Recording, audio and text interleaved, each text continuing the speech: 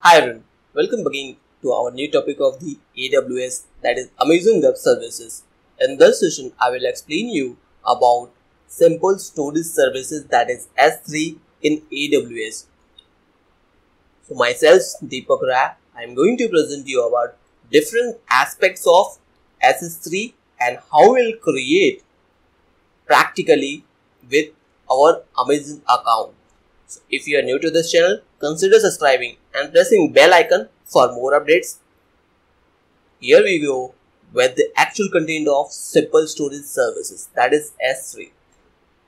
So today I will explain you what is S3 and how to create and configure for actual requirement. I will show you with the example to upload the file according to our requirement. So for complete understanding, please be available from start to end of this tutorial so that you are able to understand the basic concept of the SS3 and how to create that. Let's begin with this. So, Amazon S3, that is simple storage services, is scalable, high speed, low cost, web-based services designed for online backup and archiving of data and application program. We can store any format file based in our requirement. It allows to upload, store and download any type of file up to 5 TB in size. This service allows the subscriber to access the same system that Amazon uses to run its own websites. Subscriber has control over the accessibility of the data, that is privately or publicly accessible.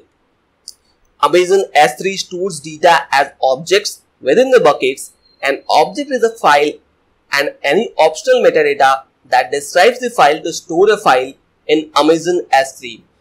We upload it to a bucket. When we upload a file in an object, we can set permissions according to our requirement or objects and any metadata. Buckets are containers for objects. We can have one or more buckets. We also control access of each bucket, deciding who we create, delete or list objects in it. We can also choose the geographical region where Amazon S3 will store the bucket, and it contains the view access log of the bucket and its object. We can use Amazon S3 to store and retrieve any amount of data at any point of time from anywhere on the web. That is actual selection of region where your data is stored on which cloud. Might be Oreo, US, UK. It's totally dependent on you, on which server or which region you want to store the data.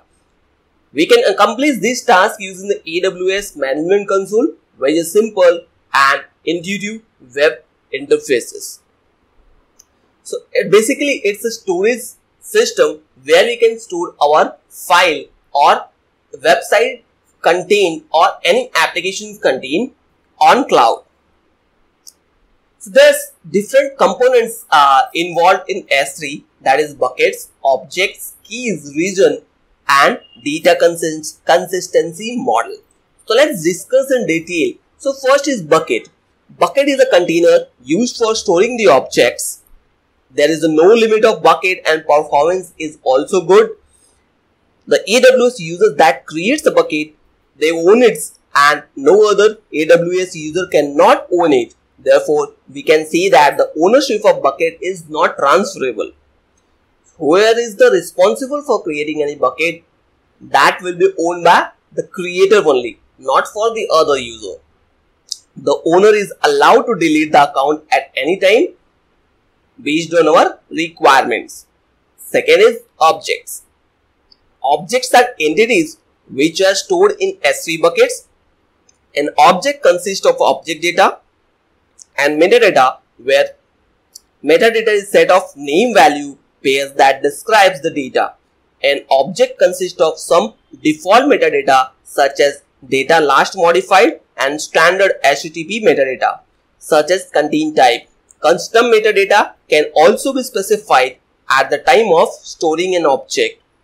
It is uniquely identified within a bucket by key and version ID. Third is keys. This is a unique identifier for an object. The name itself suggests key. It means it's a unique and can be used for bucket is associated with one key. An object can be uniquely identified by using a combination of bucket name, the key, and optionally version ID. Fourth is regions. We can select a geographical region according to a requirement. So at any point of time, if you want to switch the region from one place to another place at the time of creation, you can do that. A region is chosen in such a way that it optimizes the latency, minimizes cost, and addresses regularly as a regulatory requirements. So objects will not leave the region unless you explicitly transfer the object to another region. Finally, the fifth, that is last one, that is data consistency model. So Amazon S3 replicates the data to multiple servers to achieve high availability. So this is all the components of the S3. We'll discuss advantages at the latest stage after creating our S3 buckets. So let's move to our Amazon account. I have already signed in. Because of that, I am able to see this. So you have to select services, and inside the services you are able to see S3. Click on this and the page will appear for creating a bucket. So once you click on the create bucket, you need to provide the name. So just like I am giving here the name test demo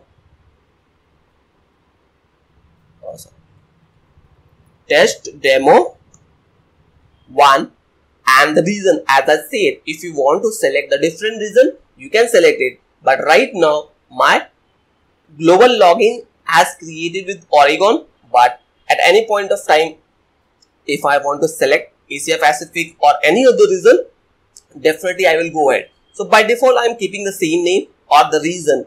You can copy setting from existing bucket. If you have any other buckets are involved in your creation, you can select it.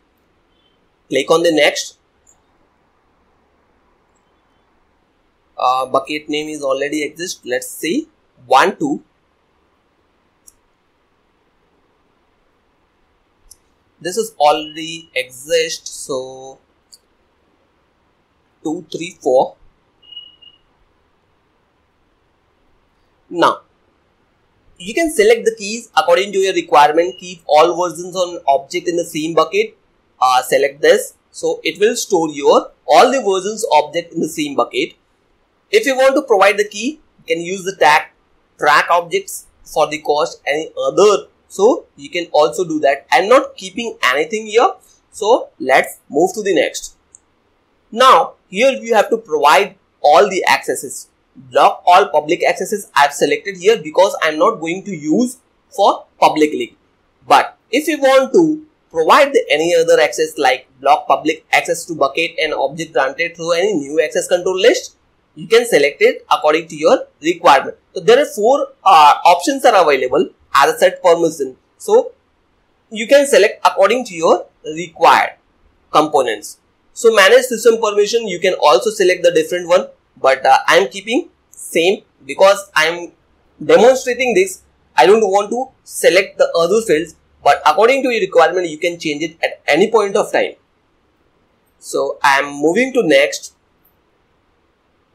Now you can see review has provided us the complete detail whatever we have configured, and once we will click, we are able to see our bucket will be available inside our login. So now it's done. You can see here our bucket is available with the test demo 234. So once you will click on this, if you want to update any or upload any file, just like images or anything, you can upload it and store it according to your requirement. Just you have to drag and drop the files and you can select it. So after selecting, you have to provide the permission who is accessible or it is publicly available or not. Then set the properties, and after reviewing, you can click on next. The file will be uploaded for your required components. If you want to create any folder, just like whenever we are working with any DNS services or any website launching, there are multiple folders are available. So we have to upload each and every files like their indexes or contact us page, all the files should be available in the same folder. So you can create one folder. Inside that you can keep all the web pages. Then the next you can create a new files for your video content or images, that is the media content. And about the licensing the other component, you can create the other folders. This is not mandatory, but if you keep this hierarchy, it will be easy for you for future purpose to updating the content. So just like I created here one folder, and inside the folder you can provide the encryption method according to your requirement, but this encryption method is very secure and which is globally used. But if you are not using, you can keep it as a none. Then also a basic AWS encryption method will be work for your bucket and files. So if you want to keep all the files together in a single folder, you can keep it. There is no issue. Then the properties setting. Inside the properties, in there several other components like versioning. You can make your versioning component. If you want to save all the versions together, you can keep the versionings together. But if you want to keep all the versions separately, then you can create a folder and save your files according to your versions. Server access login, static website hosting. So these all components are available. Whenever you can want to use it, you can use it. By default, encryption method is working with your account, but if you want to enable any other encryption method, you can select and enable this component. Advanced setting will save you for identification purpose like tagging, transfer acceleration, events, request page. So these all components are available. If you want to use it for your required component, you can use this. Now, if at any point of time you want to update the permission access, you can do that according to your requirement. Then there is a management console. You can manage your stuffs like replication, analytics, matrix, inventory. Inventory means you can save your all the files together at once. Then access points. So you can create your access point according to your requirements. So access points can be used to provide access to your buckets. S3 console does not support using virtual private cloud, that is VPC. Access point to access bucket resources. To access bucket resources from a VPC access point, you will need to use the AWS CLI or AWS SDK. So this is all about the creating and folder or using your bucket for your required component. Now, when you click on this, if you want to copy bucket ARN or any other detail, you can copy it from here. So if you want to empty, just like you have uploaded many files or folders and you want to empty this folder, just click on this. That complete bucket will be empty for your further requirement. At any point of time, if you want to edit public access setting, you can do that by clicking just this button. And if your work is over and you don't want to use for the further access, directly click on delete and your bucket will be deleted permanently.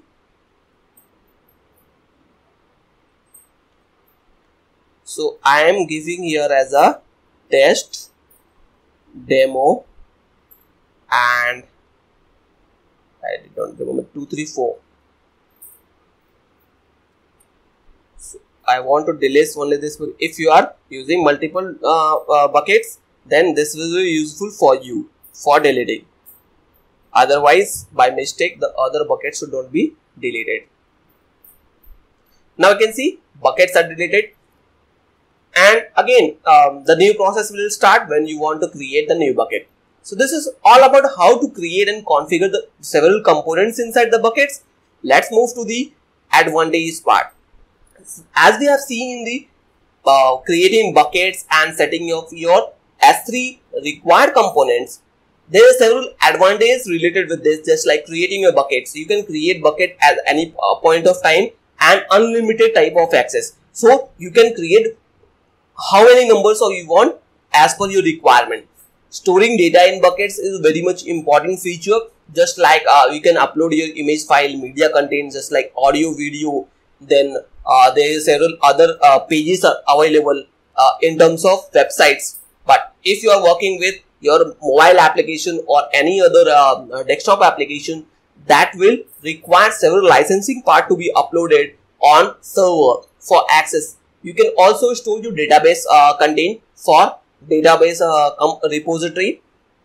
You can download any point all the data at any point of time. You can set your permissions as we have did while creation. Standard interfaces are available. You can use the several other interfaces for your requirements. Security is very much important part when we are creating any bucket or storage services. So there is the AES encryption method is working in the background. If you want to occupy or use it, definitely you can go ahead. Otherwise, AWS already providing several other security methods. So this will be useful for your protecting your data and the several components. So this is all about the AWS S3. So let's recap this. We have started with the basic concept of S3, and then we have done what all components are required and how many size of data we can store in S3. Then we have moved to the several components available in the S3 bucket, like bucket, objects, keys, reason, the data consistency model. After that, we move to creating the bucket, and we have configured each and every component. Then, according to your requirement, if you want to delete it, that bucket, we have deleted that bucket. Then we have seen the advantages of S3, and this is all about S3 and how to create S3. Hope you understand it. If you have any queries or comment, please comment in the comment section so that I will check and revert with the solution. And most important part, don't forget to like and subscribe the channel for the latest update. Thank you.